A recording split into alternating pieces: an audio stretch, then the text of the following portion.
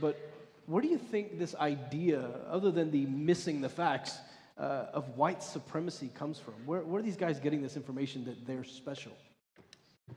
Well, I can't answer that, but I mean, it's interesting. The genetic evidence for our purposes, cut the right way in the last few years. I think it was about 5 years ago where they did the genome, the Neanderthal genome, and it was found that the only people on Earth who are 100% Homo sapiens are Africans, right. Sub-Saharan Africans.